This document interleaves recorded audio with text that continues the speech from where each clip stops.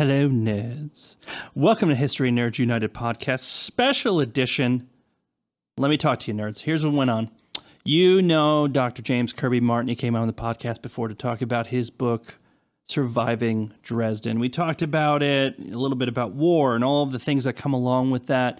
And Jim was feeling a lot of feelings about Ukraine, just like I was. And he said, let's talk about it. Let's compare it with the novel. Let's talk about how things are the same, how things are different. Let's just kind of dive into it. And I said, let's go. Let's do it. You're about to hear it. We had a really, really good conversation. I'm happy to be able to kind of talk about something that's a bit more current events. But let me be clear. We're not diving into contemporary American politics. I refuse to. I don't want to. It's not worth it. So if you are listening to hear us badmouth Biden, Trump, any of those people, it's not going to happen. That is not what we're doing. We're looking at something that is happening right now. And let me be very clear. We are taking a side. Go Ukraine. Keep it up, everybody. But we're not going to start throwing people under the bus and say this guy should have done this and this guy should have done this. It's not what we're doing. Now let's just shut up and let you hear what we actually do talk about. James Kirby Martin talking about his book, Surviving Dresden, and how it relates to Ukraine. All right, welcoming back to the podcast, Dr. James Kirby Martin. Jim, lovely to have you back. Well, it's great to be here. And these are trying times we're living in. And we have a major war going on in the area of Ukraine. And we're going to talk about that a little bit and try to do that within the context of some information we can glean from World War II, because there is a connection. Let me put it this way for our audience, and that is what we do get on a daily way are reports. This happened, that happened, this city got hit, that particular action took place. These civilians have gotten out of town, so to speak, and they become refugees. They've gone off to Poland, all those kinds of issues. But we don't really get much perspective out of that. And that's one of the things that I'm interested in. We can reach back in the grab bag of history, and we can look in that bag. And what we're going to find is that as warfare has developed over time, and especially going all the way back to World War II, now 80, 90 years backward looking, that there are certain things that we can pick out that may help us better understand what is going on in Ukraine today in relation to the war with Putin's Russia. So that's what I'd like to do. Well, Jim, let's talk about context too, right? And the listeners know you as the writer of Surviving Dresden, right, about World War II, the bombing of Dresden. That was a historical fiction book. And now we're talking about current events. So what I want to do is please tell the listeners kind of, I believe it's called your CV, so they kind of understand what you're coming from, what your expertise is as you kind of discuss these larger concepts in relation to Ukraine. Well, my background goes back a fairly long way. I actually earned a PhD degree in U.S. history way back in 1969, as a matter of fact, at the University of Wisconsin. Studied with some of the best professors at that time in the United States. And my fields of interest there, primary field, was the American Revolution with a secondary emphasis on 20th century. And I was particularly interested in war and diplomacy in that particular area. I taught for 49 years at academic institutions, including Rutgers University for several years in New Jersey, the University of Houston. I had a semester appointment as a visiting distinguished professor at the Citadel in South Carolina, Charleston. And I spent a year, my last teaching year, as a matter of fact, as a visiting professor at the United States Military Academy at West Point. So the point about that is I've done a lot of thinking, writing, teaching in relation to subjects that touch upon military history. I tried to put a lot of that together in a curious way in this novel, which is titled Surviving Dresden, and then the subtitle is Life, Death, and Redemption during World War II. And the story of Dresden is a story of a massive bombing campaign. And bombing is a very important issue when we switch over and talk about Ukraine. We're going to look at some of the issues about what's going on. We see cities being torn up. We see buildings being blown up. That all has to do with bombing, some from the air, but mostly in the case of Ukraine from the ground.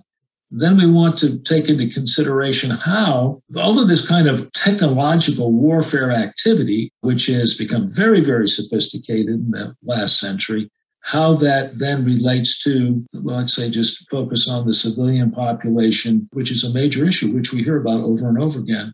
Very concerned about civilians being killed. And we want to look at that kind of an issue and look at it furthermore, I think, in the context of what we call just war theory, which is a theoretical basis for the kinds of things that are perhaps happening and going on and would, I believe, help enrich our understanding and give us more perspective on the actual nature of this contest. And we might even ask in the end, what I think is a very important question. We know that World War II, toward the end, we can describe with terms like total war. Everybody's fighting everybody else. And ultimately, if you get into the Japanese side, you're going to be dropping atomic bombs. Now, if atomic bomb isn't total war, I don't know what is. In the case of Ukraine, are we even approaching something like that? Is this actually a more limited war in its nature? And I think that's a question to look at as well. I'm not denying, even at the outset, the possibility of atomic war could grow out of this. And Lord hopes, I hope, and we all hope that doesn't happen, because that's the beginning of the end of humanity.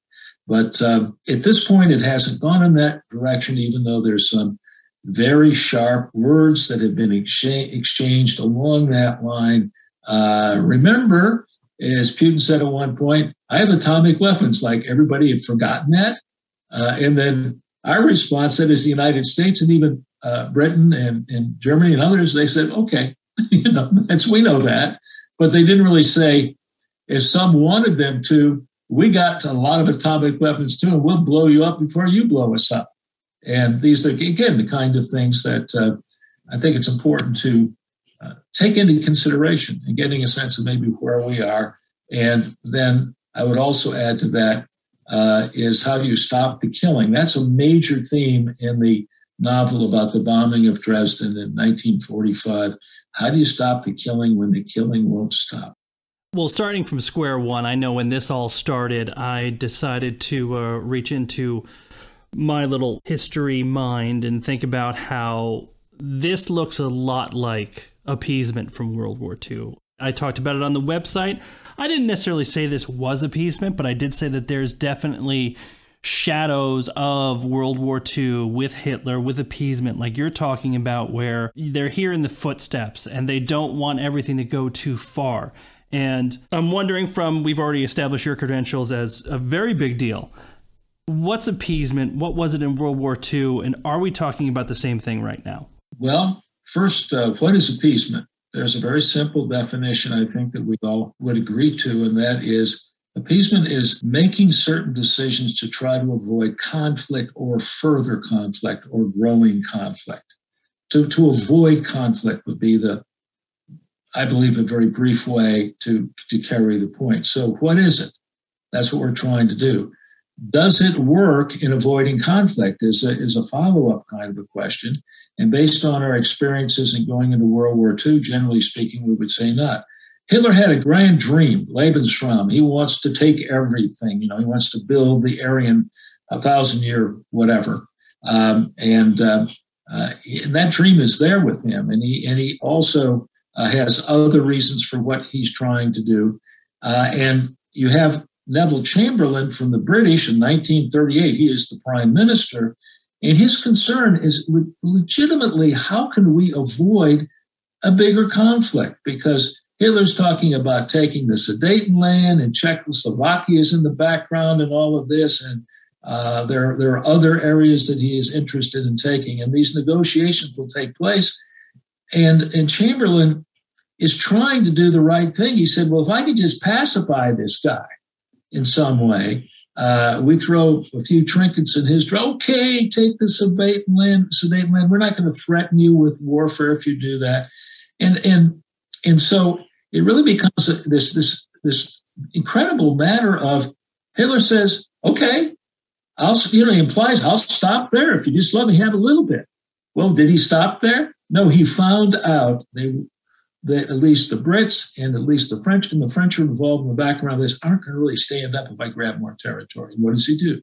He keeps grabbing until we have the invasion of Poland on September 1st of 1939. And so in this case, this is a classic example where appeasement didn't work. Why? we're going to talk a little bit about the nature of dictators and dictatorships, and that's part of the reason.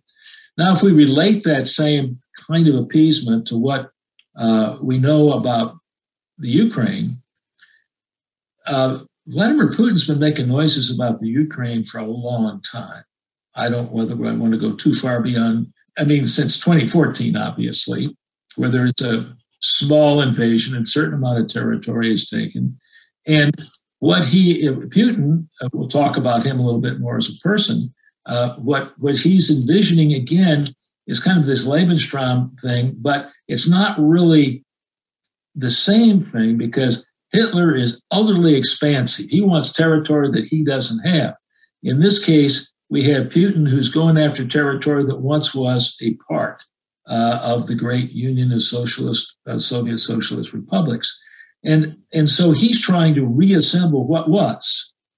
And he has, I believe, in his mind, his understanding of history, when everything fell apart for the Soviet Union in 1991, the collapse occurred, we had to reverse that trend, and he'll take a series of steps in that direction as we move into the current century.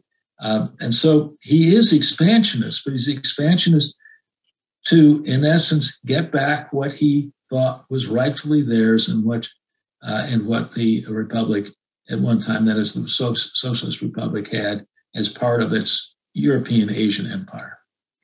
So, it's there. Appeasement is there. And the thing with appeasement, too, is it's not a singular moment in time. As you mentioned, Neville Chamberlain is the one that gets that term put around his neck for eternity. But as you mentioned, it's a much longer policy decision, just like it is now, right? And it's usually covers a lot of different, whether it's, administrations, parliaments, and things like that. This is not one moment in time where somebody made a decision and now it's appeasement. It's something where a lot of people from different sides of the aisle over an extended period of time will set up this situation where you find yourself saying, oh, just a little bit more, everything will be fine. I don't want to fight. It's not a singular moment in time. That is very much the case. And part of the problem, at least as I see it, has to do with your opponent. And in the case of Hitler, again, going back to the novel, we sort of set him up as an expansionist right away. And that as an individual who doesn't care about human life. If you don't care about human life, you got a real problem because you got a dictator who's willing to kill for whatever that vision is out there. And Hitler fits that. I think he could say the same thing about Putin. But again, like Hitler, he's destroyed his opposition, politically speaking, and there is no such thing. And by the nature of his experience, he grows up, and some people say, well, he was short, he was bullied, and all this sort of thing, and it's big payback. I don't want to get into that kind of pop psychology, but there may be a little bit of something there because somewhere along the line in his experience, as he trained, went to get a college education, got a law degree, got involved in the KGB, some button either pressed or unpressed on him, I don't know which way it was, where he too doesn't care about people. That's the amazing thing. It's a characteristic of dictators. Let me ask, did Napoleon care about people? How many people died under Napoleon? When we studied at West Point, we studied Napoleon, we look at him as a great warrior. But I'll also look at him as a really kind of not very good human being. And I want to say a bad guy because he didn't care. Killing millions of people did not matter to him. And that's scary when you start to think about what is going on in the Ukraine. We get these reports now, and I don't know whether I have the latest one, where there's an estimate, I believe it was something last time I heard that 4 or 5 Ukrainian people had been killed as compared to like 15,000 or so Russian soldiers were playing the kill numbers and the kill game, which is obviously worth knowing about. But as we do this, what will encourage Putin as the war slows down and seems to turn a little bit in the Zelensky direction? What will Putin do? Because he's now into this. Is he going to engage in more killing? And so that gets into another subject about technology and how we're going to use our weaponry.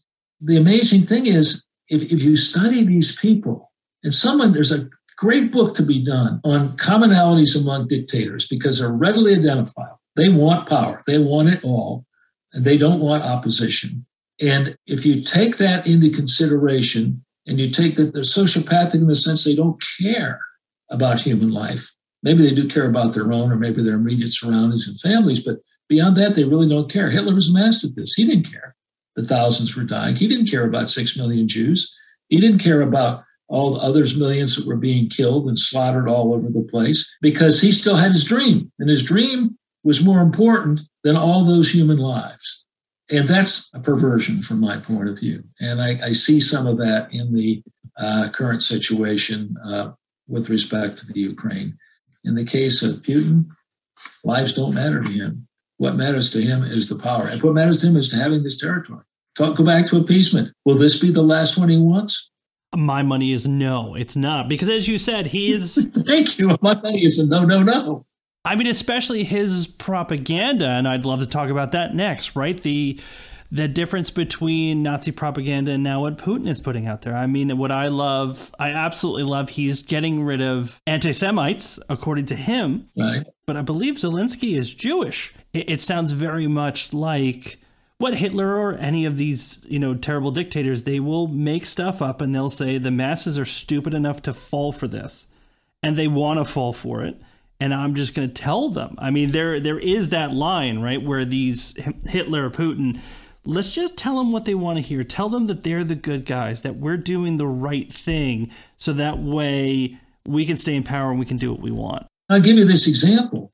1945, the point of all this bombing that is going on is to break the German will. And literally the country is being destroyed by this. And the major cities are being hammered to death, as are people being, slaughtered.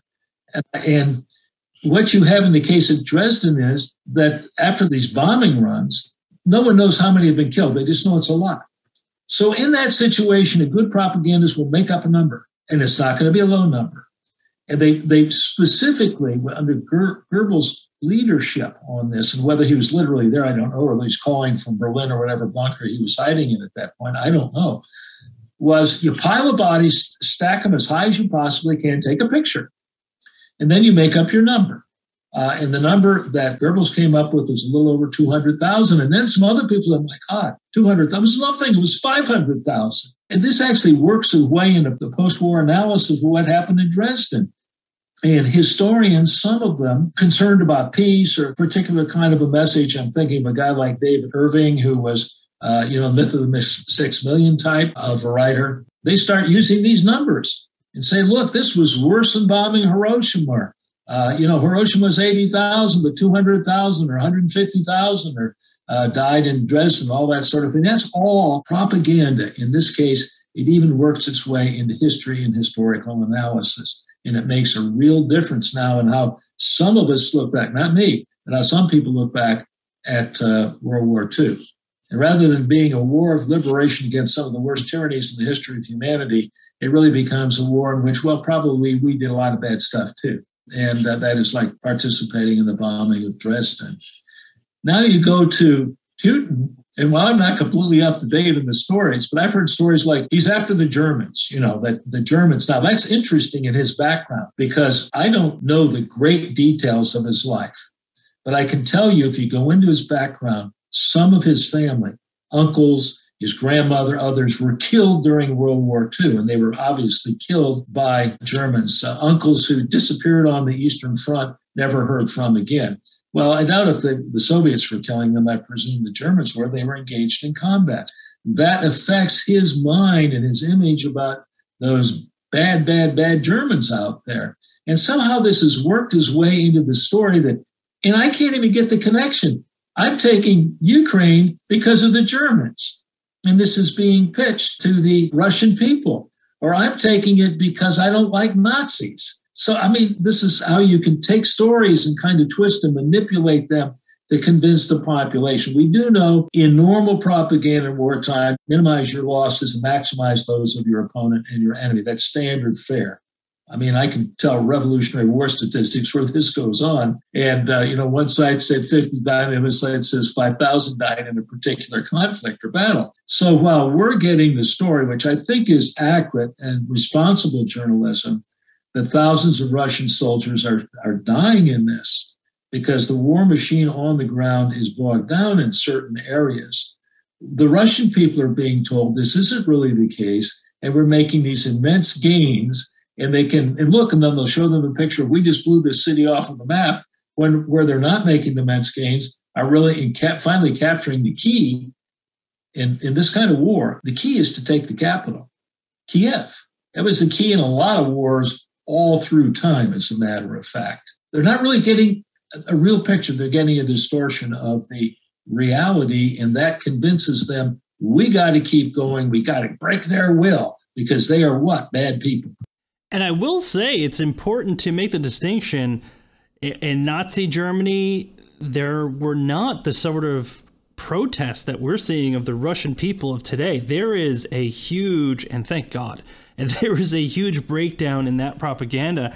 I am shocked at how many Russians are taking to the street to protest, knowing full well that they may end up either dead or locked somewhere where they'll never see the light of day again. But there is significant pushback from the day-to-day Russians over this. This is a very, very, very delicate matter, and we have to be very careful about how we put our cards on the table, because one statement can lead to appeasement, but another statement can lead in another direction, that is moving up the scale from limited war to total war. And that's one of those real dangers that is out there over time as the war continues.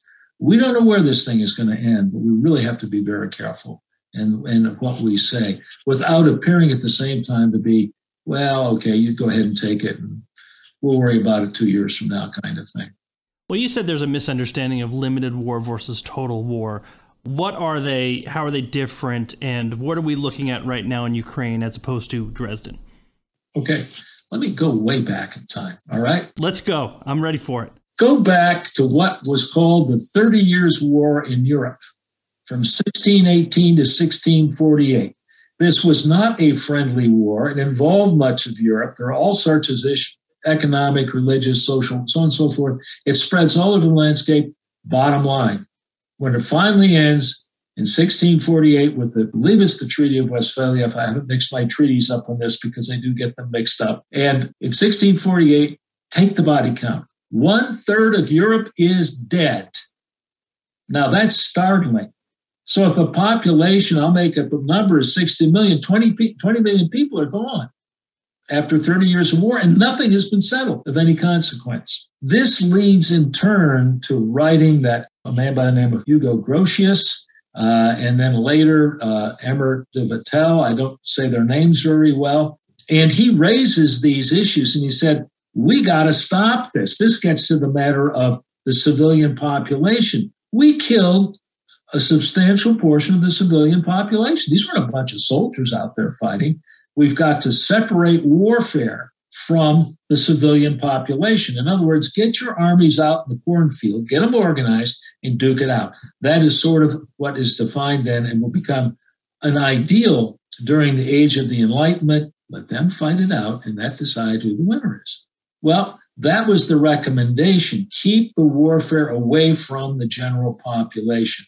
That's very limited warfare. The kings and the queens and the big shots and the whatever can decide among themselves who gets this hunk of Germany or France or whatever it might be. What I'm trying to get around to saying here is that this is limited in the sense that it's not meant to be spread all over the population, but warfare has moved back toward that direction of 1618 and 1648 as we move from the 19th into the 20th century. There are various reasons for this, but once you have certain technologies such as the airplane and the ability to bomb, or you have artillery pieces where you can shoot something and hit a target accurately, there's no way you can necessarily separate that from the population. And that's what's going on in the Ukraine. We see a hospital blown up. There's a case of a theater being blown up. I remember reading something about, I believe it was like 300 more people got killed in that particular incident, including children, if I'm remembering the right story. And we say, well, this is a tragedy. But this is movement beyond limited warfare. But that does not mean it's become total war. That's what total war is going to. In World War II, in Dresden, you could bomb and destroy a city, but you couldn't blow up the world. So there are limitations. So World War II, total war is really destroying everything in sight, but you can't destroy everything. Total war becomes, in the late 20th and into the early 21st centuries, it becomes a matter of, if we want to, we can finish the whole thing off and get it settled once and for all. So that's what it has become, at least in my mind. And that is again, from my point of view, I just hope we're not headed in that direction. And everybody who's listening, and everybody on the face of the earth should be hoping we can get this thing settled. We can get some sort of a diplomatic situation going so that we can go back to a state of peace. It's an existential question, not to get too philosophical, even though, I mean, we basically are. There is that cycle, right? Some people say history repeats itself, or history is a cycle, or all of those things. But we're talking about, the 1940s now to here, where it seems to be on the precipice of something bigger happening. The echoes of what we saw in World War II and things of that nature seem to be coming back. I know you were talking about it, like, what does this say about us? That we can't seem to learn these lessons and we keep ending up in the same place that we were. And you're talking about back in the 1600s, now it's 2022, and we're having this same discussion about these things. And I hope this isn't too philosophical. One factor that every historian needs to take into consideration is, do people really change? Do they evolve over time? What evolves over time are cultural values, or social values, political values, technology, and warfare is an amazing story. I mean, they're throwing spears at each other back in Greek and Roman times. I'm exaggerating when I say that. It was pretty bad compared to what we're throwing out there today, where you can shoot 10, 15 miles and blow away a building and kill 300 people. They couldn't do that, obviously. So this technological factor is very, very important in any kind of a study of war. But have the people that are launching the spears or launching the rockets or dropping the bombs from the planes, have those people changed? Is there something in the human temperament? And I'm concerned about that from various points of view, because there's a dictator type out there. And I'll give you Napoleon, late 18th, early 19th century, great warrior.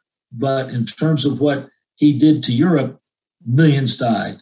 And then you've got Adolf Hitler. Joe Stalin was the sociopath of the sociopaths. We now have guys like Putin, but we can go to the minor levels and we can think of various dictators in various kinds of countries where the people are horribly depressed, where they're treated like cattle at best or as slaves. There's just something there about humans, that some humans crave this kind of power, this kind of influence. I taught a course at West Point, one of the standard ones called The Art of War, the first half of it. We covered Greek and Roman warfare all the way up to the year 1900. And then the second part of the course deals with the 20th century. And it covers the big wars of the 20th and 21st century. We were doing a war twice a week. Warfare is endemic. Why is that? And one of the explanations is people have certain needs, have certain desires, have certain quest after power, after privilege, after fame, after whatever else it is, or they want to control all the money or whatever. And it's kind of a natural man concept, I guess we can say. It's there over and over and over again.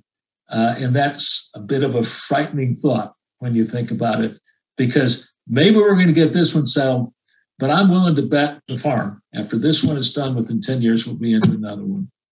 I do recall, I think it was that class, because all of that is burned into my memory, of course.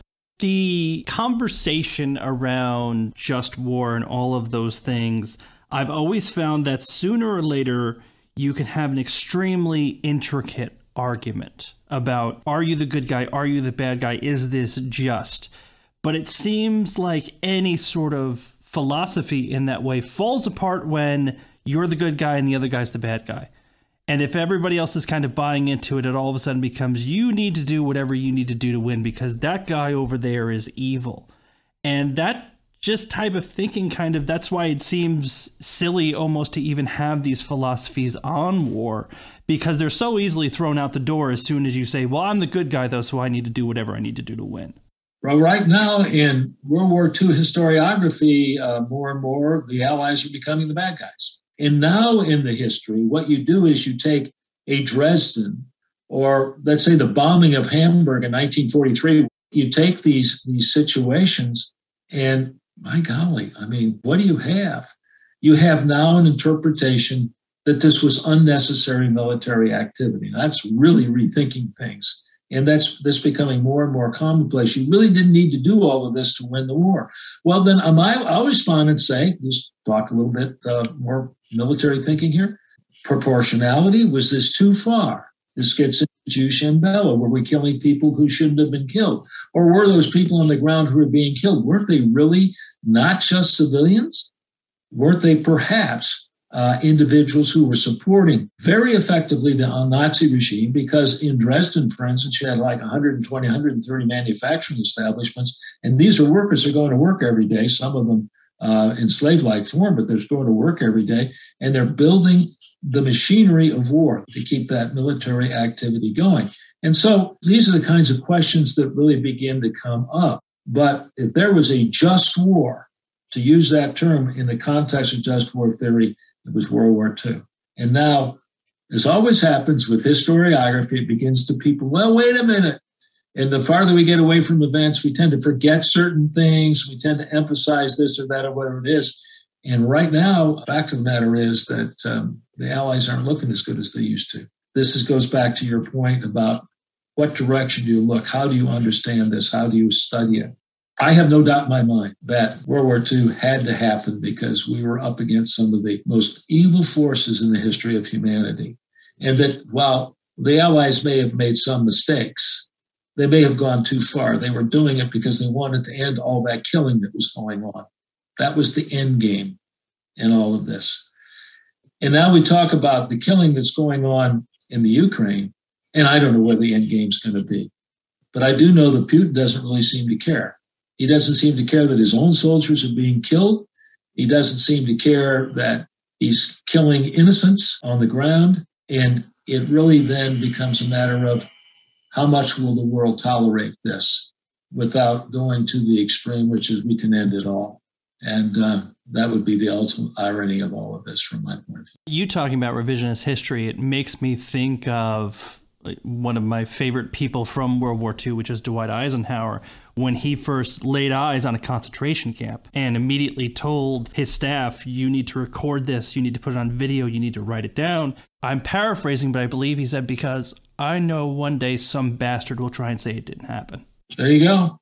And that one of them turned out to be David Irving. One of the books that brought him to a lot of attention, I don't want to say fame, was his book called Apocalypse Now, or whatever the title is, which is about the bombing of Dresden, in which he consciously uses the Goebbels-like, to go back to propaganda figures, this was worse than dropping an atomic bomb on Hiroshima, which is a far stretch in terms of the body count, to make the point that not that many people were killed, when I don't understand why he's got so many people being killed. There's a little bit of inconsistency there. But this is part of doing history. We have to be very, very careful about what we do and what we say.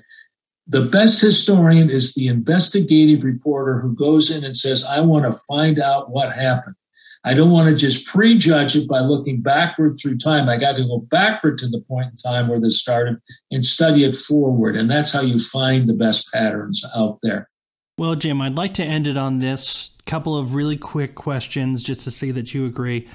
Number one, do we agree that Putin sucks? Yeah, no problem. And number two, go Ukraine, right? Right now, I'm all Ukraine. I'm just like a lot of good American folks out there. And I am, as a gentleman, as a Christian, I'm praying for him and I'm praying for the world too at the same time. If we're not careful, we could ruin everything. Sounds good, Jim. Thanks for coming on again. There's so much more we could discuss, but this, at least we're getting the discussion and participating in it. And I think that's very, very important, and trying to bring just a little more broad perspective to what's really going on out there and why. Well, you know you always have an open invite to come on back. Thank you. And I may take you up on that. All right, that is it for our special edition of the History Nerds United podcast. Jim Martin, thank you once again for coming on. Always happy to have you. Listen, let's wrap this up nice and neat with a bow. Go Ukraine. Keep it up. See you later, nerds.